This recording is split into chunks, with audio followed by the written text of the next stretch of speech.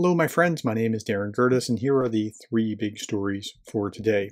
So, the Verkhovna Rada, that's the parliament in Ukraine, has passed the mobilization bill, and here it is 283 to 1. And if you Google Translate it, for it were 283, against it was 1. I'm not sure what hold on means.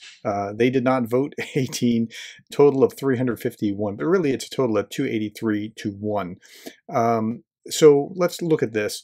This is Radio Free Europe talking about it. The law expands the powers of Ukrainian authorities to issue draft notices, including through an electronic system, a change that's expected to help evasion. The measure was passed with 283 votes out of 450 members. Wait a minute, 450?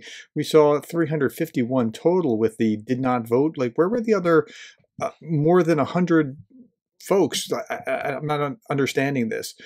The provision of the demobilization of those currently serving in the armed forces was scrapped from the law. That was key, and that tells you that they need that. They could have theoretically maybe had 500,000 and allowed some to go home, but they didn't go down that particular path. It's a move that will likely be met with anger by Ukrainian troops and their families, I understand.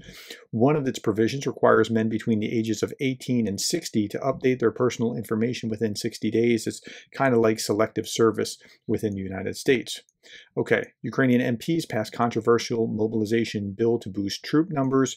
The numbers needed are lower than the 500,000 initially thought, but that's because they're not sending people home. That's part of it.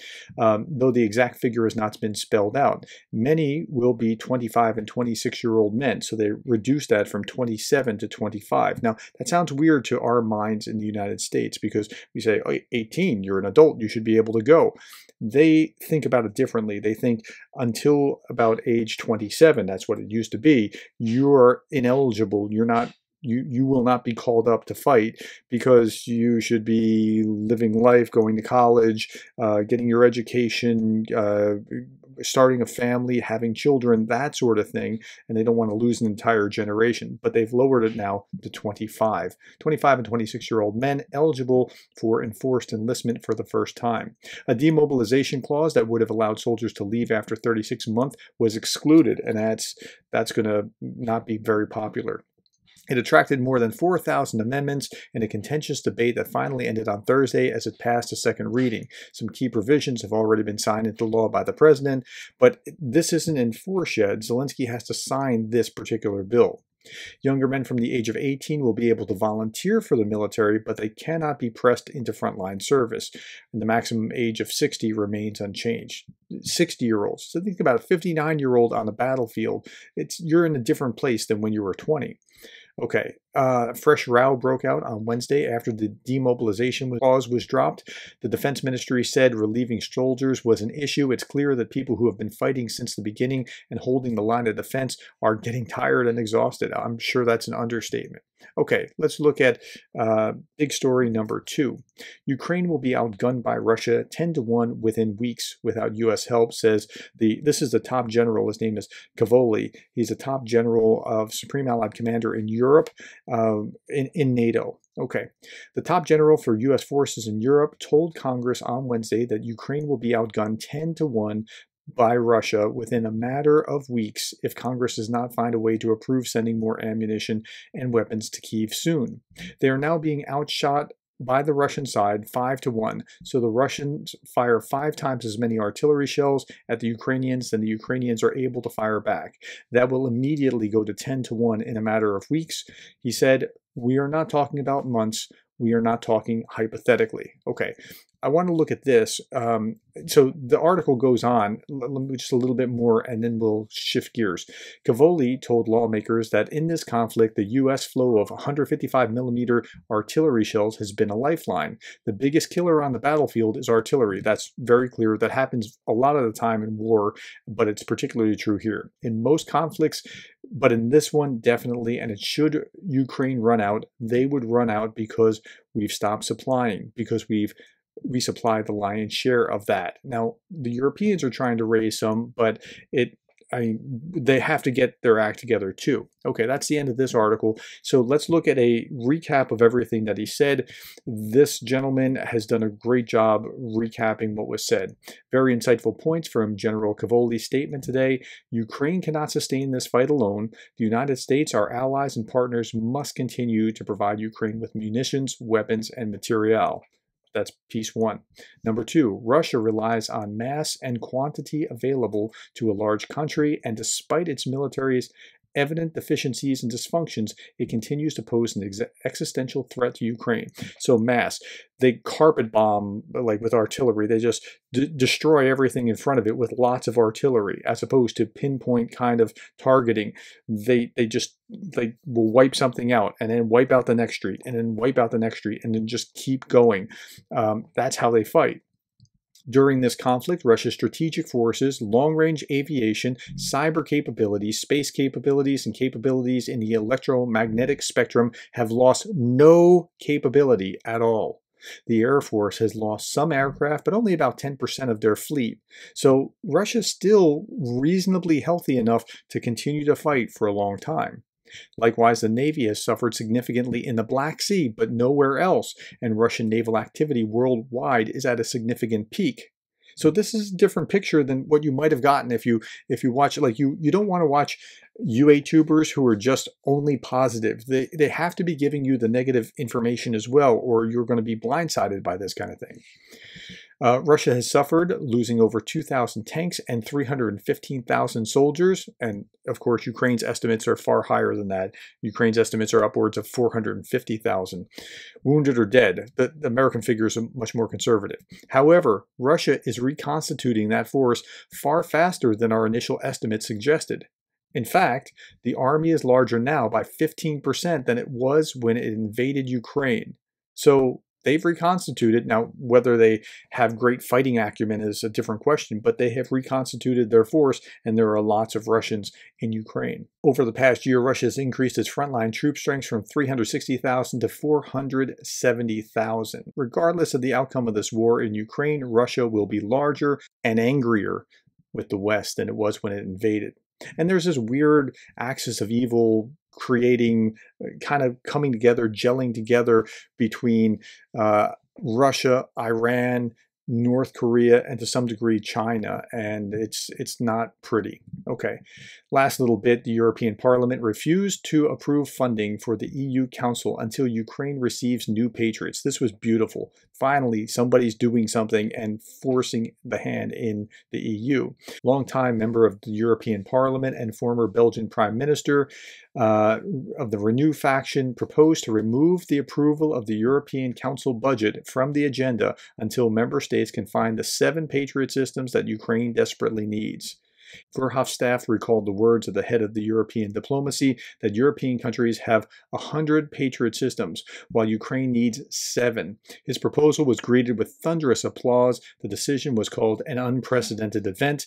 It was supported by 515 members of parliament with 62 against. So let's hear what he had to say. The European Union, but are not capable to do so. And my proposal to you, Mr. President, is that we in any way, all these discharges of all these institutions, 55 in total, that we put them on the next agenda in Strasbourg.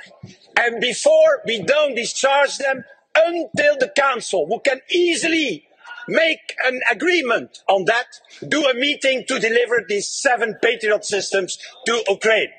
At least the discharge of the Council, at least I propose that the discharge of the Council is withdrawn off the agenda. Thank you very much. Well, it looks like it worked. The European Parliament blocks EU Council budget until Ukraine gets patriots. It was decided to block the approval of the budget, with a vote taken in 515 members of the European Parliament for and only 62 against. The motion to refuse to discharge the EU Council's budget until European leaders agree to support Ukraine with additional Patriot air defense systems was adopted. So how about that? Okay, last little bit.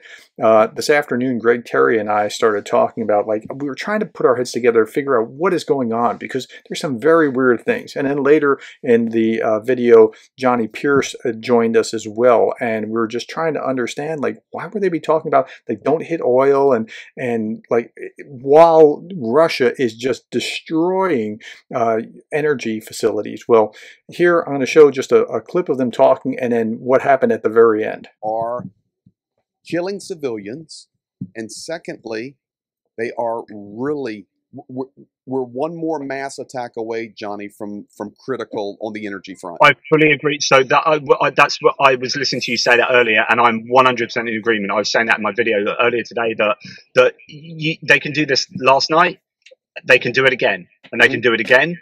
And it's only the amount of Kinjal missiles they can produce. But if they can knock out a power plant every time they do this, Ukraine is screwed. Like this is. I am way more like worried now and annoyed and everything than I have been for a long time. And I don't know that other people are taking it as seriously as they should. We were just simply testing. Johnny, Go ahead. Go ahead. I've got to go in 2 minutes because I have to run off to this workshop I'm conducting. So what do you think of my theory that maybe Lloyd Austin and the Undersecretary are saying what they're saying because they want to slow things down because they know that nothing's getting there. They know that Congress isn't providing it. The West isn't providing it. Nothing's on its way. There's no cavalry coming to the rescue. So now, by the way, I came up with this theory while we were talking with Greg. Like, as we were just putting our heads together, trying to understand what was going on. That's where, so I could be totally wrong about this, but that's kind of what dawned on me as we were having this discussion. They're trying to. That's why they're trying to tamp it down. That's interesting. So that makes. Interestingly, I've not thought about this. So it's a post hoc rationalization, which means an after the fact rationalization to kind of explain away how impotent Congress are being. Is that what you mean? Yeah. So it's not just that, but they recognize going forward, we're not getting anything to you. We don't have any means of getting anything to you anytime soon. So you got to stop doing this because that's provoking them. And that's, I think, what might be happening. Yeah, so it's part of the escalation narrative, really, but more in line with not general escalation, but escalation in light of the fact that the US can't help, and possibly the administration are recognizing that Congress isn't going to help either. Like, we've seen Mike Johnson not to do anything for 2 days, as Greg said correctly earlier, which is like what he promised to do. He's just routinely stated things and then gone against what he stated. So I don't think we can trust him anymore. That's really interesting thought, because something has to make sense of it. They're not going to be saying stuff for what we say in the UK, shits and giggles. Sorry to swear, but it's not just for a laugh. So there must be some rationale behind what they're saying, and it's trying to work out what is the most plausible theory. Yeah, and that's what happened to scratching my head, right? Mm-hmm. Yeah, no, that's okay. So at that point, I, in a minute or so, had to leave. I had to flee from my class, but Greg and I were live streaming, and then we were live streaming through my channel. So I had to leave. And what happened next was, well, they continued the conversation, and apparently it said Darren Gerdes here for Johnny, but that's okay. But when they were leaving, you got to watch this. The world, et cetera, et cetera. So that'll be interesting. Darren, it's been nice to be on here with you, sitting in the car. You have Darren Gerdes on your thing. Yeah, thanks, y'all. Awesome stuff, man. I love me some Reagan. I love me some Reagan. Wait, I'm gonna clip that. No, okay. Here. And also, when he said, "Hey, y'all," I don't talk like that, but the love Reagan part, that he got that correct. So, okay, that's all that I have. Thank you for the likes, the shares, the subscribes, and the coffees, and thank you for being the kind of person that cares about Ukraine.